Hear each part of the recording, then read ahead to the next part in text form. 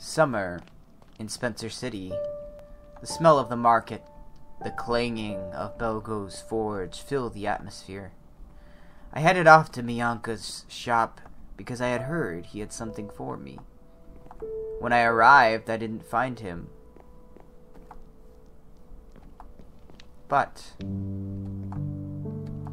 just a book he left for me, signed by the Queen. Rusty, I have an important diplomatic mission for you. Our alliance with the Pigmen has failed. Our production of gold is waning as we have become too dependent on Deep Slate to focus our efforts on gold. To prevent an interdimensional war, we implore you to please settle this dispute with the Pigmen. Beyond the dimensional portal and through the fortress, you will find their natural habitat, the Crimson Forest. If we can build them a wheat farm, perhaps it will quell their anger for a moment longer. Please do not let us down. The kingdom depends on you. I took the book, knowing what I had to do. Here I was, back in the place that I hated most. Seeing all of the enemies around me, I rushed for it, passing through, knowing where I must go. The place where all of the pigmen lived. It was the only place.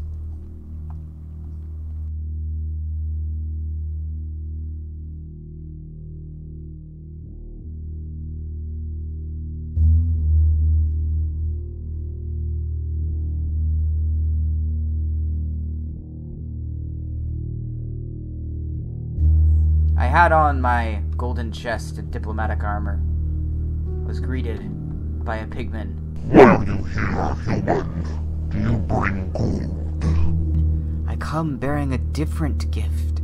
I will build you a farm of wheat so that you may have bread. You think food will be enough to appease the chief? You may pass, human, but without gold, your efforts are meaningless.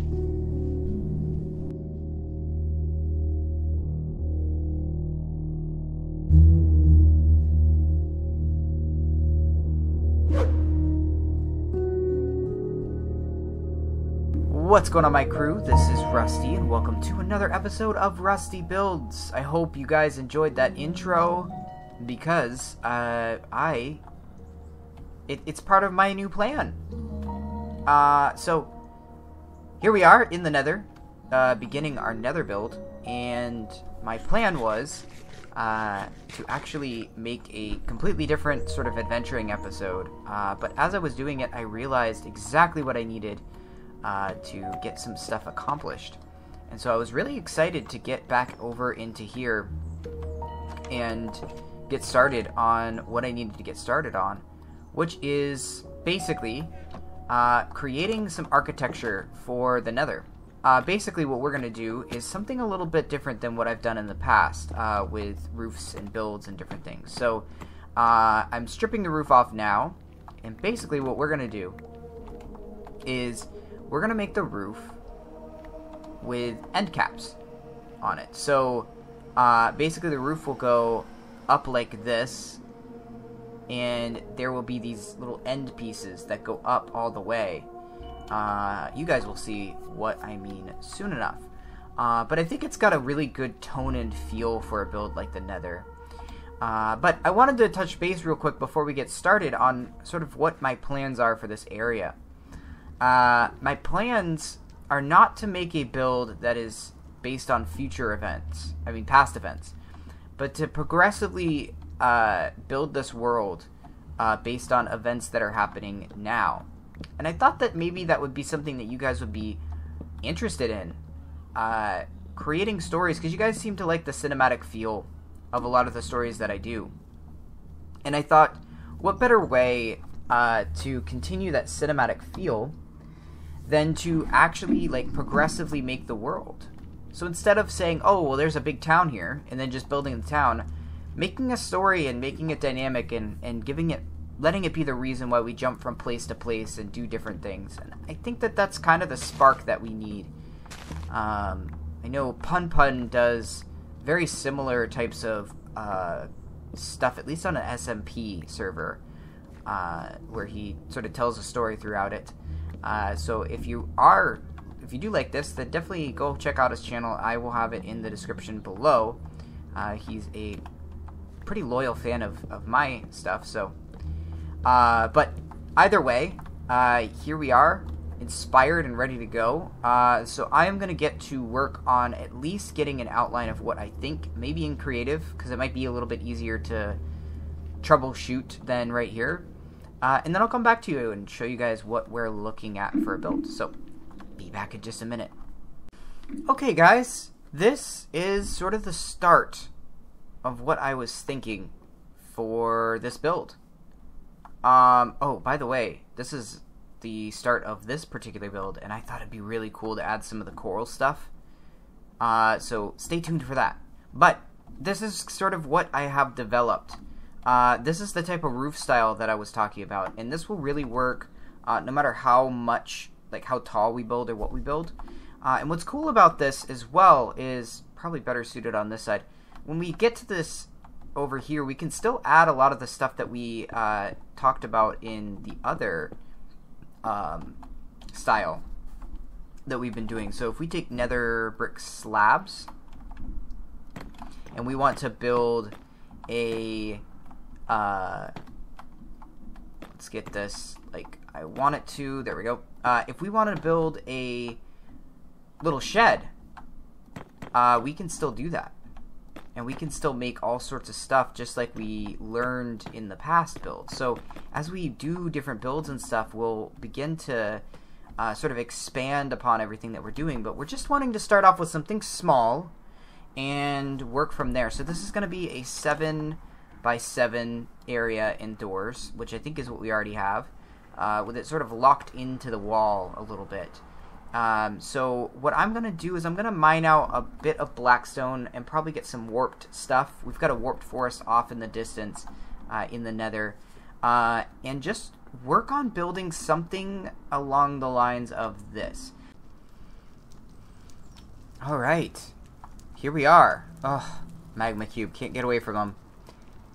Obviously there's a lot to improve in this method, but so far, loving it. This is way better than what I had come up with before, and I see a lot of potential. One of the things that we need to sort of uproot and understand a little bit better is how we can actually implement grass textures and different things. Again, I said textures. So just because we have all sorts of abilities to have all sorts of things doesn't necessarily mean that we have to go with one thing or the other. Certainly, we can go with a regular grass texture, and we can certainly go with you screwball. Certainly, we can go with a grass texture like this one. We can go with moss, depending on what we're going with. But we can also go with this texture here. We also can't plant the crops that we need to plant here. We need to get an actual wheat farm going, and I need to get some iron as well. So there's a lot of stuff that we need to do in regards to making this place actually sort of habitable, if you want to call it that. But overall, I think the idea that I'm looking for when I'm making this for these guys is I want to make them a place where they can end up thriving and you know, really make this a area that you look at and you go, holy crap, I can't believe that there's an actual nether build of this. I don't want to go too lush unless we're dealing with some sort of royal something. So at some point I kind of want to look at what a bastion looks like. And I want to recreate perhaps a bastion to kind of make it be like, oh, this is kind of cool. This is what a bastion is like if it's like full, you know? But as we sort of build this stuff out, I think what will be fun and interesting is these communities are gonna grow because of us, because of where we are and what we are for them. So they just exist, and they're not really doing much, but we're building stuff for them, and that's what's going to bring peace to the world, is by bringing the communities together, by our doing, by our building, by our crafting, and helping them to see what they have in common.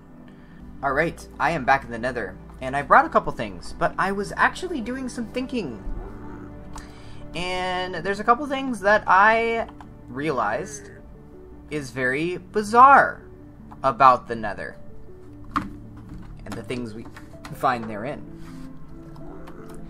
Take, for instance, if we take our soul soil and we create a soul lantern, for instance, we need iron to make a soul lantern, and we need coal to make a soul torch. Now, none of these things I don't think they're found in the Nether, to be fair. However, I just wanted to throw it out there that I find that a bit bizarre. We also can't necessarily find raw gold in the Nether. So I was simply kind of thinking about a little bit of a issue in how we need to stretch our imagination. So when we're making soul torches, and then converting those into soul lanterns here, I was thinking about how these soul lanterns might be made. An end rod, yes. So it's made with just popped chorus fruit. That's actually a really easy recipe for us. And we've got both of those materials, so this is absolutely what we can do. We just need to be considerate when you're making your builds to think about these things. What resources do they have in the area? And are those resources something that you are good, easy to find, or not easy? I figured I would bring iron anyways. We need a hoe to start making the farm for these guys. But I'm going to get to some interior decorating. Looks like we may not use these soul lanterns after all. Now, there's no reason why we can't call a iron an import. It's something that we could certainly do. But I think it'd be cool if we added some of these end rods instead. So let me get to some interior decorating. Kind of excited to show you this. I got pretty inspired, and as you guys can see, we have a little piggy.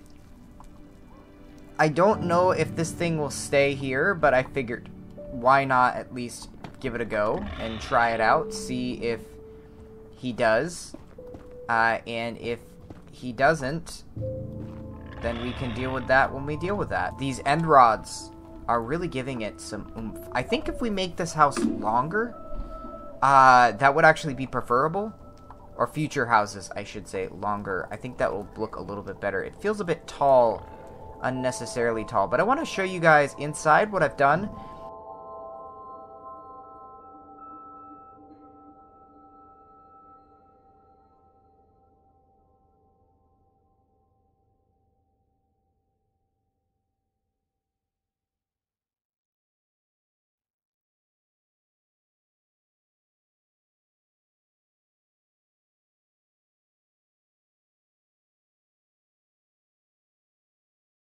And I'm pretty happy with it. One thing that we need to do is get a grindstone in here somewhere with that sort of setup like we've had before. But I did a lot of mushroom decor. And I used not pine or spruce, but the warped for shelves, which I think looks pretty cool. And then I noticed when we do this roof style, we actually get these extra little pieces here that look super cool, like shelving. And so that was really exciting as well, to be able to integrate a little bit of that in there. But this is supposed to be a bed. Not